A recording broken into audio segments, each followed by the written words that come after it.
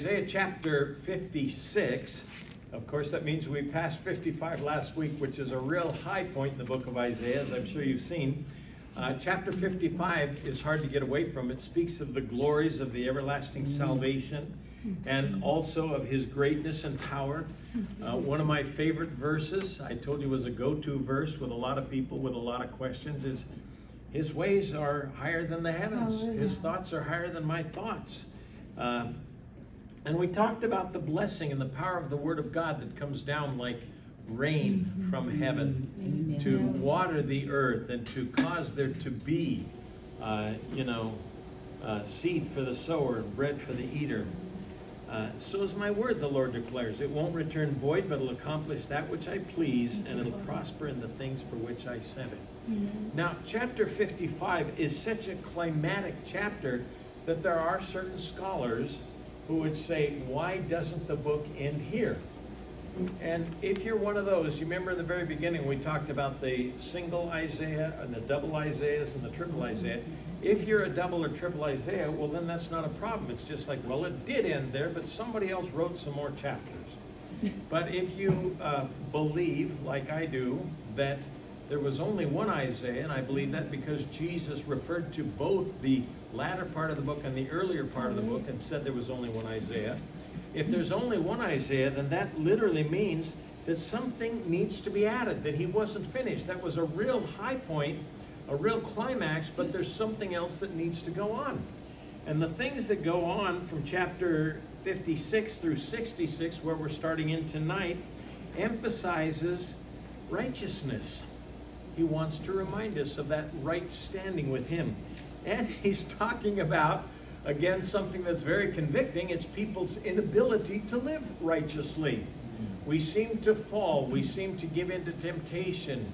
We seem to do things we shouldn't be doing and not doing things we should be doing. Even the Apostle Paul said that.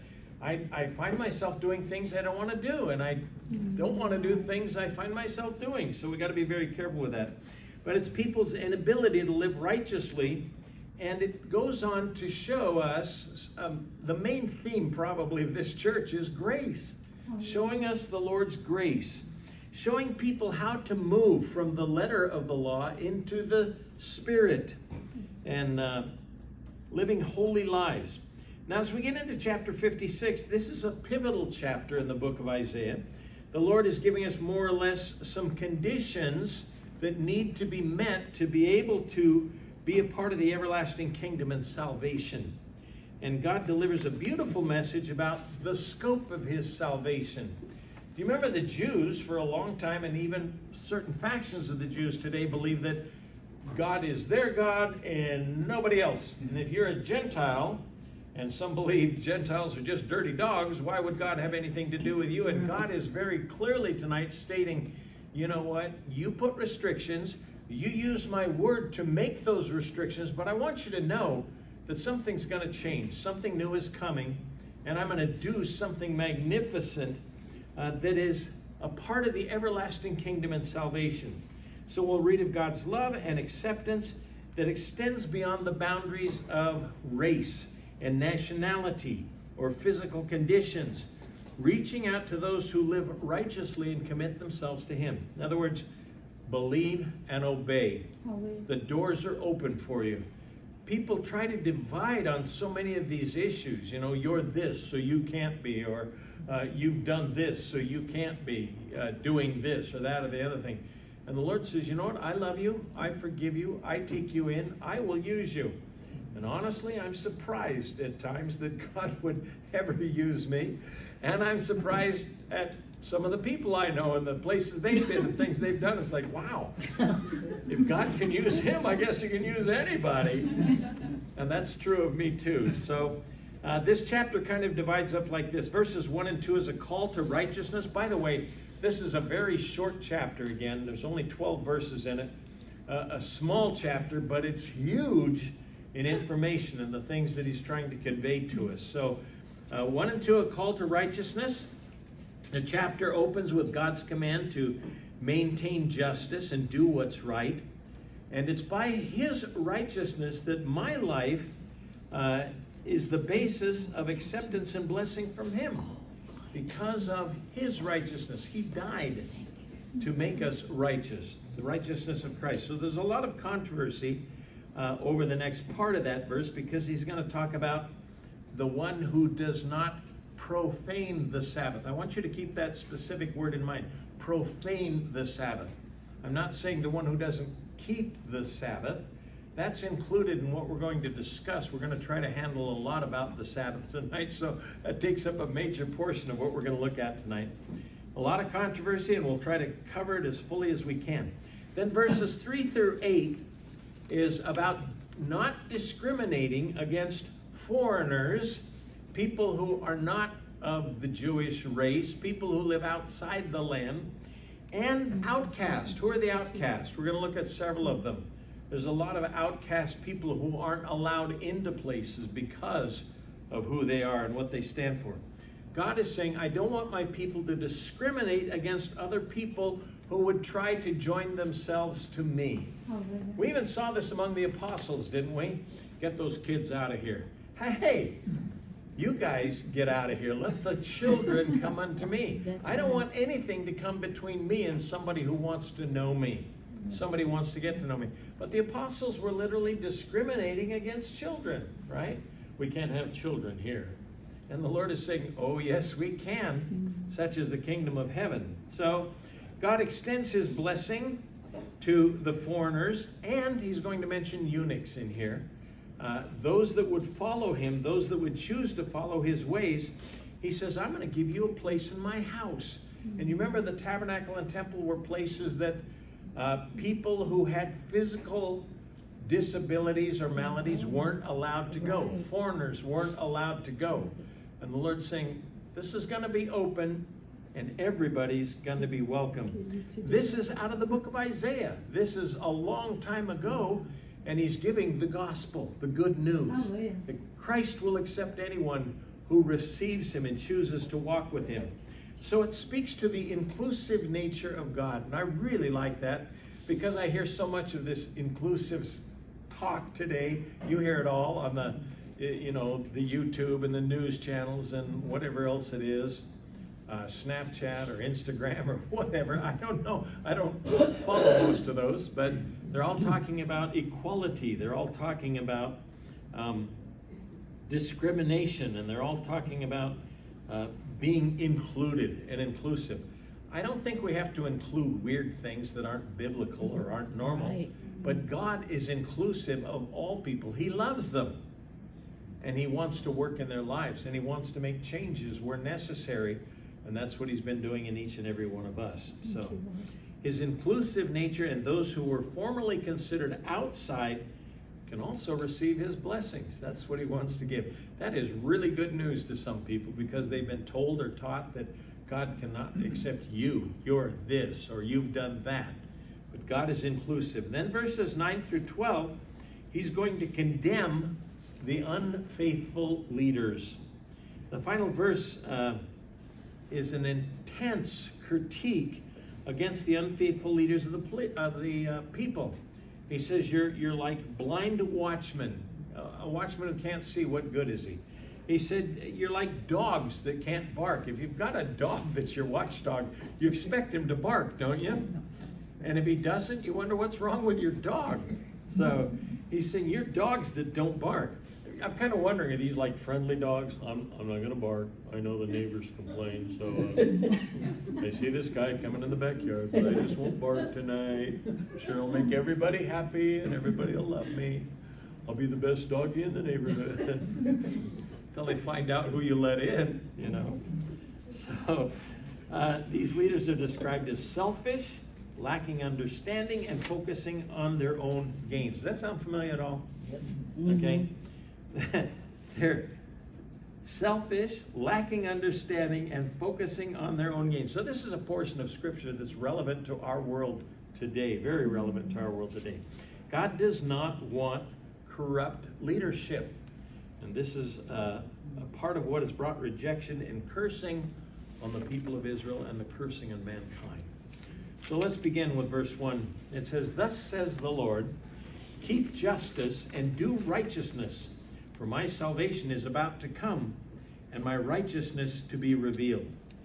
Even at the time of Isaiah, there were encouragements to do the right thing in the light of the Lord soon coming. The Lord goes, I'm preparing things. I'm making things ready. I'm going to come. And this was the case in Isaiah. It wasn't that long before the Messiah appeared on the earth. It wasn't the Messiah a lot of people were expecting. It wasn't who they were looking for.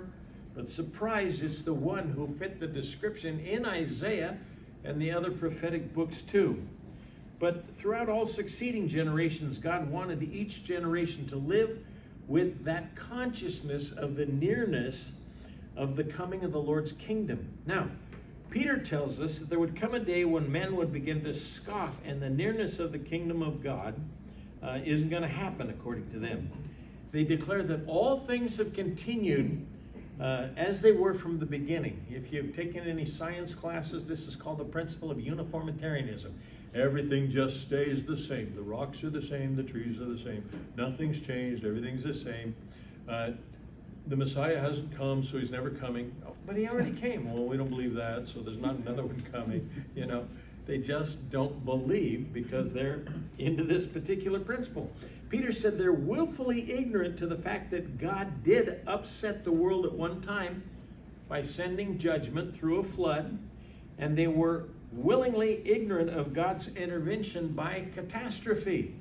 Do you think he got people's attention? Yeah, he did. And he promised at the end, I'm not going to do it this way again. That just leaves us some other options, you know, like fire or famine or something else like that. But he's not going to fail in that promise. He's not willing that any should perish, but all should come to repentance. So the reason for the delay is that God is waiting for man to turn to him. The span of man on this earth is so short, yet think about this. In this short span, and we've talked about this several times, I mean, 60 or 70 or 80 seems like a long time if you're 13. But once you get up towards that edge of life, it's like, wow, that wasn't very long. That went by so quickly. Yeah, true. And maybe you discovered too, like I have, that it just keeps going faster and faster and faster. Weren't we here like an hour ago or last night or something? You know, but during this short span, there's something going on. Here's what's going on. My eternity is being established. That's what we're here for, to determine our eternity. It's not just to live and die and have that little space in between. Where are you going? What are you doing? My destiny is being determined. And it's an awesome thing to consider that and meditate on that. Where is the Lord taking me? What have I done with what he's offered me? What is it that I've gathered together that I can't take with me and is going to be useless in eternity? And what is it that I put my stock and faith and time and talent and treasure into that's going to make a difference in eternity? I want to hear, well done, good and faithful servant. Amen. I don't want to hear, well, you made it by the skin of your teeth. Wouldn't that be horrible? Yes. I want to make an abundant entrance. So, time is short. Now, Isaiah is saying the time of the Lord is close, and it is for each one of us. It may not be hundreds of years. If you're looking at time historically, we're not looking at the timeline of the world or the timeline of mankind. We're looking at our own timeline. It's short. And what happens after that? We have an appointment. We have a meeting. We're going to face the Lord. We're going to meet the Lord personally. And so we should live with that consciousness, knowing that I only have one life. You remember the old saying, 'twill soon be past. Only what's done for Jesus will last. And that's true. Everything else is wood, hay, and stubble. Everything else is going to burn. And it's not going to have any value in the eternal realm. We kind of joke about that sometimes, you know. Something breaks down and you go, oh, well, it's going to burn. The thing is, it's true. It's completely the truth. That which I have done for myself, that which I've done for community, that which I've done for whatever is going to last. The only thing that lasts is that which I've done for the Lord, for his glory and his name. So time is short, and this is a perpetual message to each generation. You may be younger, but your time is short. Some of us may be older, so we're a little shorter on time, at least time here, but we get to spend eternity with the Lord.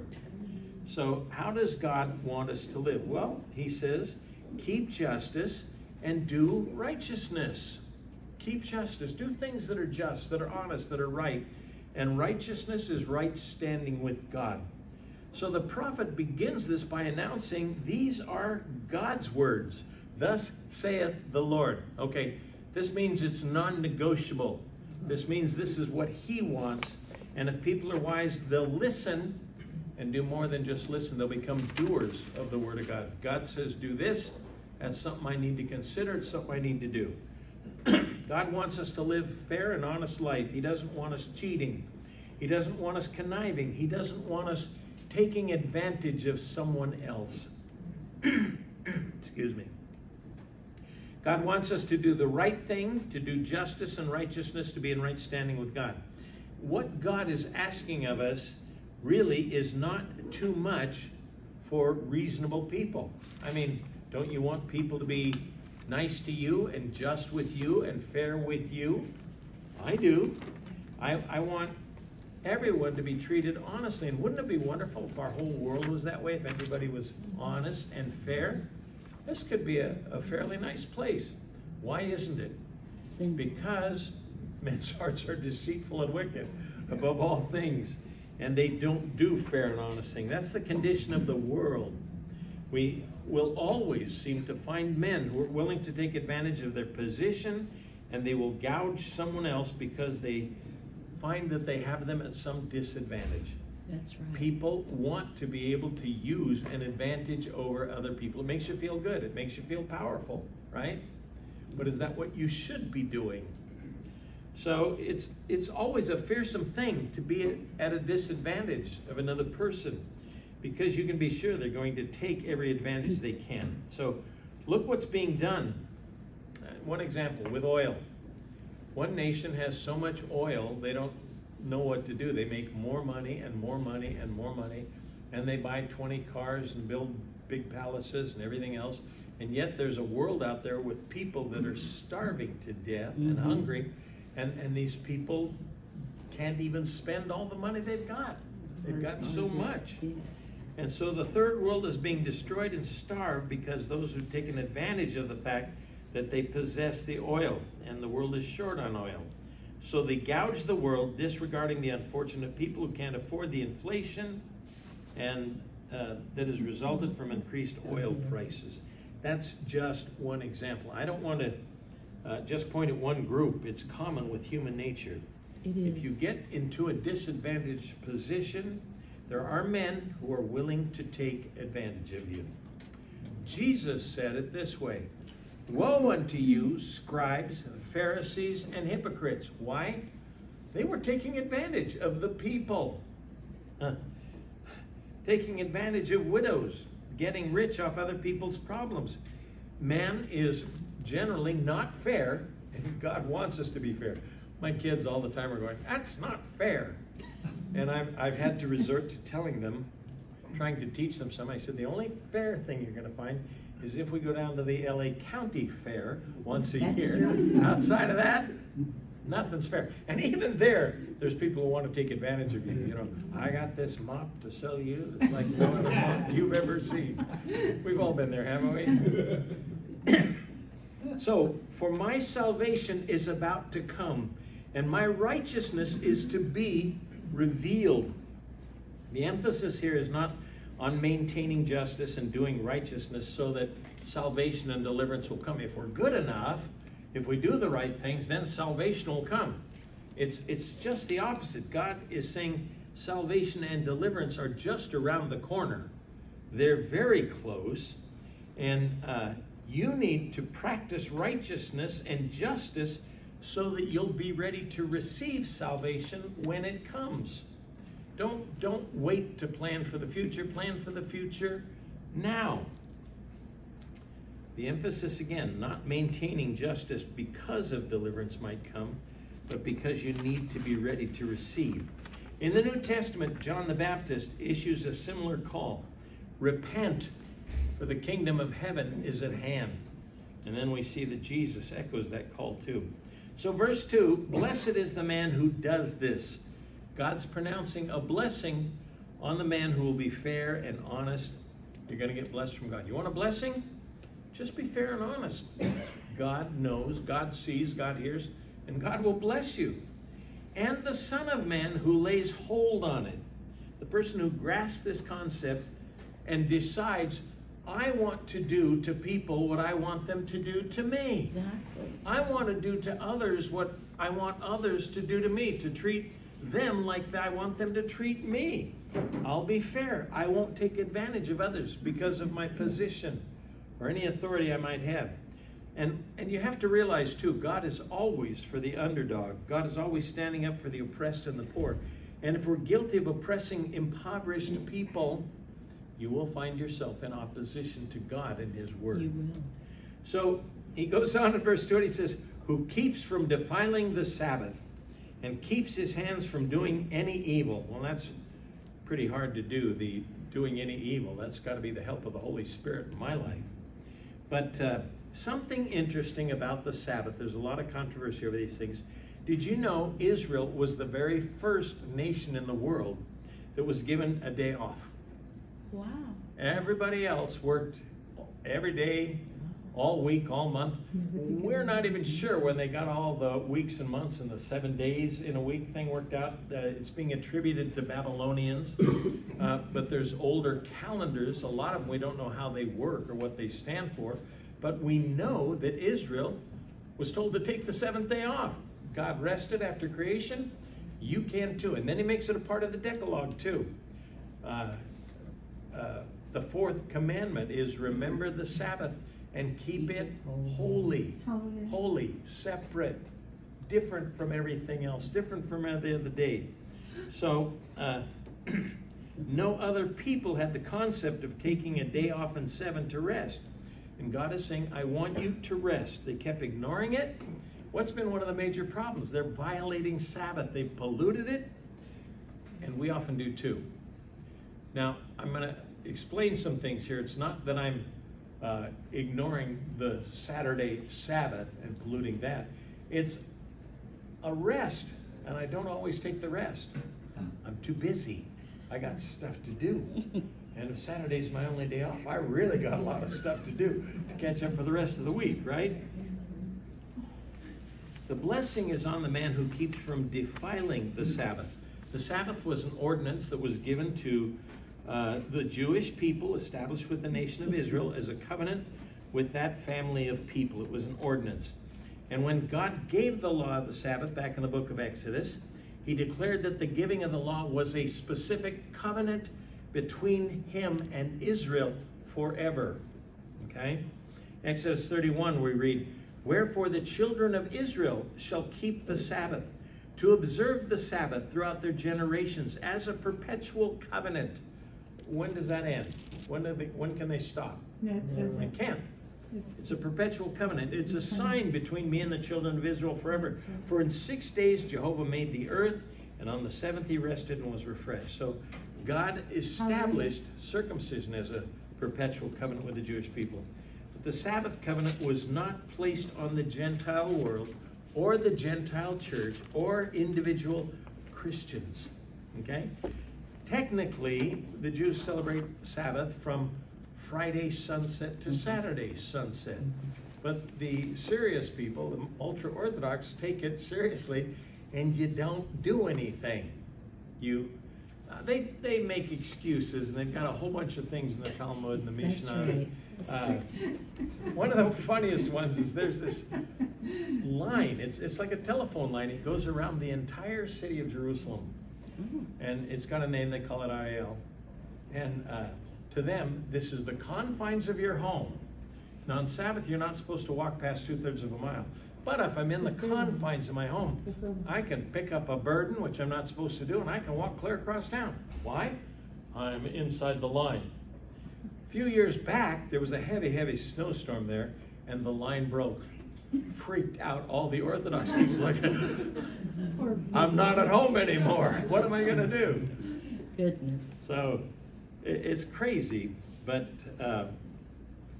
been a long-running controversy. So, should Christians worship the Lord on Sabbath day or Saturday? The answer to this controversial question is Absolutely, yes.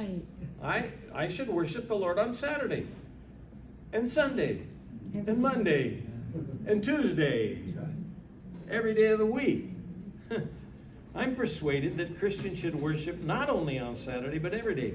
Well, why then do some say that our assembling together should be only on Saturday, and that those churches who assemble on Sunday violate God's word? I don't know. I haven't seen in God's word anywhere where it says if you meet on Sunday or if you meet on the first day of the week, you're in violation of God's word. I haven't found that anywhere. If you do, please let me know. It'd be real interesting. The argument they give in keeping the Sabbath day is they're keeping the fourth commandment. Remember the Sabbath to keep it holy. And so the question is, are we violating the commandment because we worship on Sunday? Some have even gone so far as to say that we're taking the mark of the beast by worshiping on the first day of the week. So let's look at this issue in light of the Word of God. Again, Sabbath day was given primarily as a picture of our life in Jesus Christ. Come unto me, all you labor and are laden. I will give you rest. That's what Sabbath means. Rest or comfort. I want to give you rest. In Jesus, I have rest. Jesus is my Sabbath. I don't have a Sabbath day necessarily. I have a Sabbath life. I am not working for my salvation anymore. Right. I don't have to. It's been given to me by the blood of Jesus Christ. So Sabbath cessation or rest under the Old Covenant was to be a day of physical relaxation and spiritual restoration. Now Jesus says we can have a relaxation from our labors for salvation. I don't have to work for it. Ephesians 2, for by grace you're saved through faith, not of works, lest any man should boast. Matthew 11, come unto me, all you that labor and are heavy laden, I will give you rest. So as believers, we don't have, again, a Sabbath day. We have a Sabbath life. We read in Hebrews 4, therefore there remains a rest, literally a keeping of Sabbath, for the people of God. For he that has entered into his rest has also ceased from his own works, as God did from his. So did Jesus keep the Sabbath? I mean, we always look to him as an example. Jesus was the one who fulfilled the laws and ordinances perfectly. Had he failed to do so, he would have not been the perfect sacrificial lamb to die in our place. He is our Sabbath rest. The work is finished and complete. And yet in Mark chapter 2, we see his disciples picking corn on the Sabbath day. Do you remember that one? Walking through the fields, they're hungry. Somebody forgot to tell them it was Saturday. They start picking the produce and eating it. And of course, there was always those Pharisees following along who wanted to point out any error that they made. And they called them on it. They said, why are your disciples eating on the Sabbath day? And Jesus, when questioned about this, clarified the value of the Sabbath day. He said, the Sabbath was made for man, not man for the Sabbath. In other words, God's intent was that a day would be set aside for physical relaxation and spiritual renewal, not for man's bondage. I didn't give you this day so that you would be in bondage, so you'd be all like, oh, I broke the Sabbath. I picked something heavy up, or I walked past 2/3 of a mile, or I lit a fire. Still a practical principle for all of us. Next, did the early church keep Sabbath? The overwhelming biblical evidence is that the early church met on what they would call the Lord's Day. Revelation 1:10, which was the first day of the week. We would call it Sunday by our calendar with the weird names that came from the Latin and the Romans. You can also see Acts 20 verse 7, 1 Corinthians 16 verse 2. This day was chosen because it was the day that our Lord rose from the dead. So let's look at the contrast between the Jewish Sabbath and the Christian's Lord's Day. Now, I don't have a problem with either one of these. I think Jews need to do that, but I don't think you can force me to do it.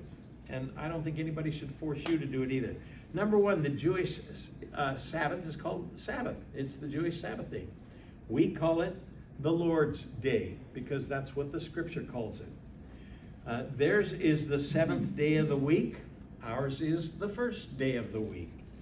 Theirs commemorates God's creation rest on the seventh day. Our day commemorates Christ's resurrection from the dead on the first day.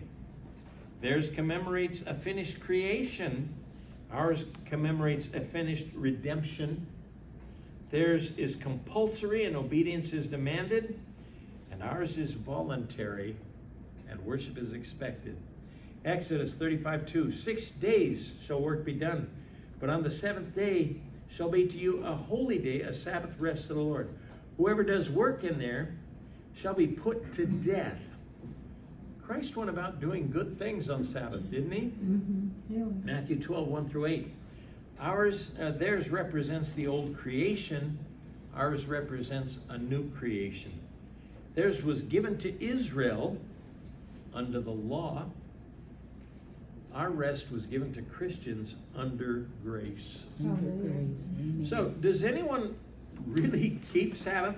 I think this is an interesting question because, first of all, our calendar, the particular calendar we use, is only accurate back to the 3rd century. All right? Before that, we're not sure whose calendar was accurate or what calendar was right. We really have no idea when Sabbath day is or was. Our Seventh-day Adventist friends failed to take in the consideration of the longest day in Joshua. That would certainly mess up your calendar, if anything else would. And secondly, those who try to keep Sabbath day must keep it according to God's law. In other words, you better look up all the laws on Sabbath and keep them. If you're going to try to keep it, you have to be doing the whole law. So that means they can't kindle a fire on Sabbath day. Exodus 35:2-3. So if you drive your car to a Sabbath meeting and you happen to have an internal combustion engine or an electric car where sparks are going off, you have made a fire. You've made a combustion. You violated the Sabbath, is what I'm trying to say. So do they heat their churches on Sabbath day? Do they light their churches, or do they just sit in the dark and either bake or freeze, depending upon the weather that we have here? They're actually kindling a fire if they light it or heat it and are violating the Sabbath rules they're trying to keep.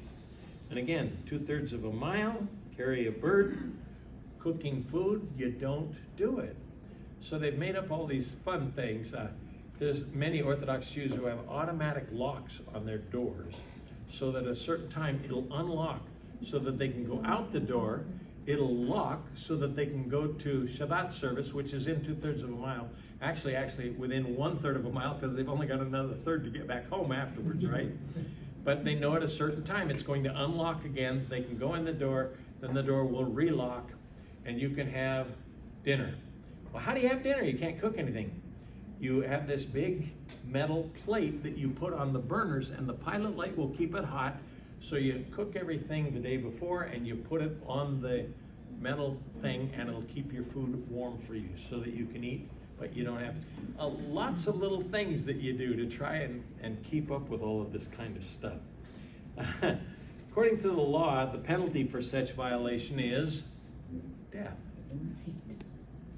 Thanks be to God, we're free from the curse of the law, Galatians 3:13. Amen. So then, is it wrong to worship on Saturday? No. No, of course not. We're free to worship on any day. We're free to worship on every day. But Scripture strongly exhorts us not to be hung up on which day to worship. That's what drives me crazy, is people that are always trying to convince me that I have to do something.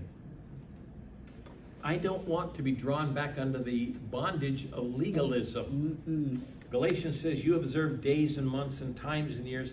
I'm afraid of you, lest I bestowed upon you labor in vain. Paul is saying, did I waste my time if you're still going to try and keep the law? So where can I find a simple summary statement concerning this controversy? It's Colossians 2:16 and 17.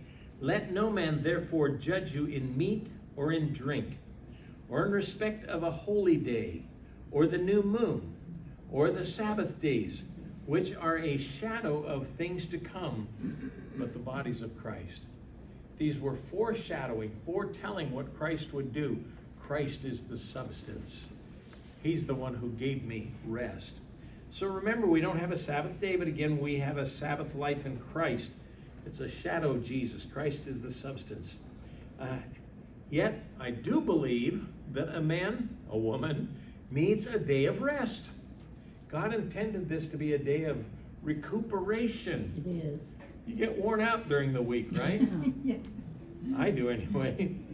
So how many of us, and I'm not asking for hands, but how many of us actually take a real rest day? That's what the requirement really was, to give the body a chance to recuperate. A very good thing to do. Pick a day and rest. But they began to make it a day of pleasure and recreation. I remember a couple of my Adventist friends, what are you doing this Sabbath? Oh, we're renting a plane and flying up to Big Bear so we can go skiing. I'm like, wow, how many laws can you break in one setting? But it's something we're guilty of too. The book of Acts, the early church sought to determine what relationship the Gentile believers had to the law, and they decided that they should not put on the Gentiles the yoke of bondage, the law which they themselves couldn't keep. So in writing to the Gentile churches to tell them of their relationship to the law, they wrote, "For it seemed good to the Holy Spirit and to us to lay upon you no greater burden than these necessary things, that you would abstain from things offered to idols, from blood, from things strangled, and from sexual immorality. If you keep yourself from these, you do well. See you later." That's the modern farewell. Later on, Paul modified this a little bit, and he wrote to the Corinthians, "Don't ask the butcher if the meat was offered to idols." That's right. Okay? If he says yes, you may have a hard time eating it for consciousness' sake. He said everything is sanctified through prayer. It really doesn't matter. Unless your conscience begins to give you trouble, then it's a personal problem. So for consciousness' sake, don't ask. All right? I learned that quickly in the Philippines. I did not want to know where the food came from. Oh. Jesus taught us, it's not which goes into the mouth that defiles a man, but that which comes out of the mouth that defiles a man. So the heart is revealed by the things that come out of man's mouth, right? You know where their heart is. So there was nothing said to the Gentile church concerning Sabbath days. So Paul, in writing to the church in Rome, speaks about those who are weak in faith, and he said, "Receive one who's weak in faith. Don't dispute over doubtful things. For one believes he may eat all things, but he who is weak eats only vegetables. He becomes a vegetarian." They were afraid they might eat something offered to idols, so they became vegetarians. Then Paul goes on to say, "Let not him who eats despise him who does not eat. And let not him who does not eat judge him who eats, for God has received him." So, because I want to be fair and I want to be nice, I don't offer my Jewish friends a ham and cheese sandwich, okay? That's good. Now, I've been to a burger place there where they've invented fake cheese. And I was sitting there, and I had talked with the waiter and the waitress, and said, "You guys are Orthodox, right?" And they go, "Yep." And I go, "Okay, so this is a kosher restaurant." I go, "Yep." Then I see this cheeseburger go by, and I go, "Hey, what's this?" They go, "Oh, it's not real cheese, it's fake." And they said, "Look at this. On the menu, they had a thing called Fakin'. That's pretend bacon." So they, again, worked it around so that you can get a fake bacon cheeseburger in a kosher restaurant in Jerusalem. But what the Lord is saying here is don't judge each over what they eat. So it's easy to fall into the trap of thinking everybody should eat what I eat. Everybody should think what I think. And everybody wants to run the world and tell everybody else how they should act and what is right and wrong according to their conscience.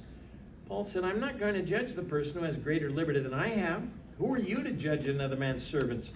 To his own master he stands and falls. Indeed, he will be made to stand, for God is able to make him stand." Now, much to my amazement, in writing the Colossians, Paul said, "Let no man therefore judge you in meat or drink, or in respect to a holy day, or a new moon, or a Sabbath day, for these are all a shadow of things to come. But the body is of Christ." So these things were all a shadow. The real substance is Christ. So the Sabbath day was a shadow of what Jesus is to us. He's our rest. Christ has become our Sabbath. We are resting in the work of Jesus. especially regard to our salvation. I do not have to go out and hustle and work to be saved. I don't need notches in my Bible. I don't need to witness to a certain number of people. Yeah. I don't need to have so many converts and all. That's not what he's called me to do. He's called me to share, but we have to leave the results completely up to him. Good. So we're resting in him for our salvation, and that's the whole thing is about. So we read the Sabbath day, we realize Isaiah is addressing himself to Israel, not necessarily the Gentile church.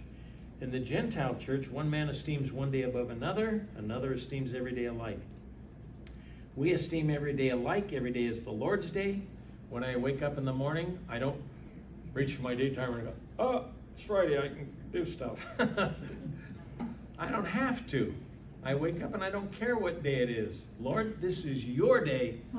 What do you want me to do today? Every day is alike. And my life is his, no matter what the calendar says. It's the Lord's day as far as I'm concerned. So, blessed is the man who does this, the Son of Man who lays hold on it, who keeps from defiling the Sabbath. In other words, I could defile the Sabbath if I decided I wanted to keep the Sabbath or work, not work on the Sabbath or do these things that I'm not required to do. I'd be like the foolish Galatians again.